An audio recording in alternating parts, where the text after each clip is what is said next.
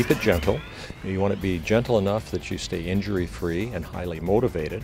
You want to be progressive. In other words, you want to challenge yourself each week. And a good rule is about 10% increase each week in your training. And the third thing is keep it fun.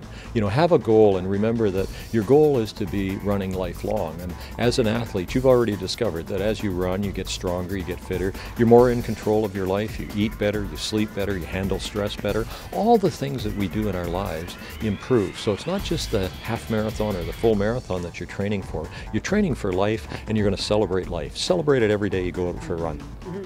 I know with you started this, was it around 1981? Yes. Yeah, and this wasn't always your lifestyle at one point, right? What got you into this? Well, it was my family that got me going. I have two sons, and they're the ones that got me into running. And before that, I was their certified couch potato. I was a chubby guy. I was 238 pounds, and I was a smoker. So I had to, quit smoking as well. And if people are currently still smoking, get hooked on a positive addiction like running and exercise. Get high on yourself rather than on tobacco, and you'll find that you'll enjoy life and you'll enjoy your sport of running lifelong.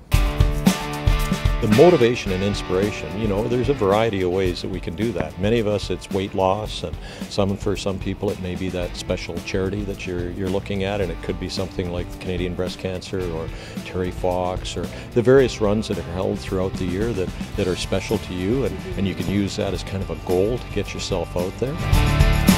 Race day is like graduation day. It's a day of celebration. It's a day we take your picture, day you get your medal, all the good stuff. Mm-hmm. The test you did, you passed when you did all your training runs. The day you went out and it was hot or humid, or the day you went out and it was cold and frigid, and you still went out there and did your training, that's the day you passed the test. And remember that race day, always when you're nervous and a lot of anxiety, think of somebody special in your life. There's always somebody you can think of that would give the world to be able to be out there. Maybe somebody who's in hospital, somebody who died of cancer, or somebody who's special to you, and just say, wow, they'd give the world to be out here running with me.